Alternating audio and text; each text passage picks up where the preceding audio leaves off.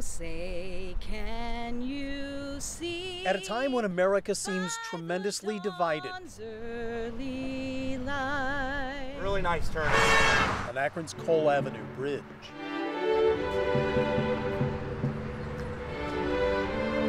How I feel as I pass this area often is the positivity.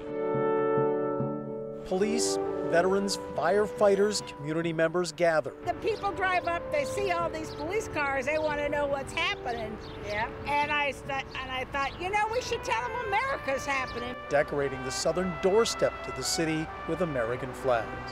It just gives you a great feeling to drive underneath it, coming into the city, drive underneath it, leaving the city.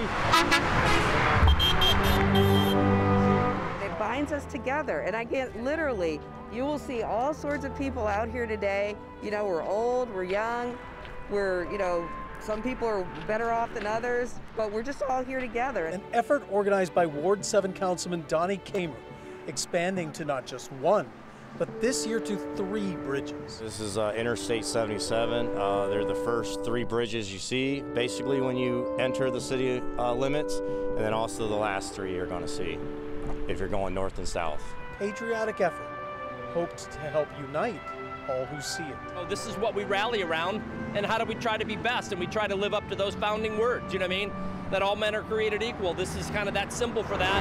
Did you mention over here yet? It's a friendly reminder that we're all in it together, we're united, and it's a community message that hopefully they share and embrace with us.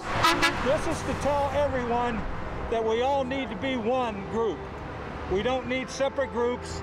We just all need to get together and be one group. In Akron, Dave Nethers, Fox 8 News.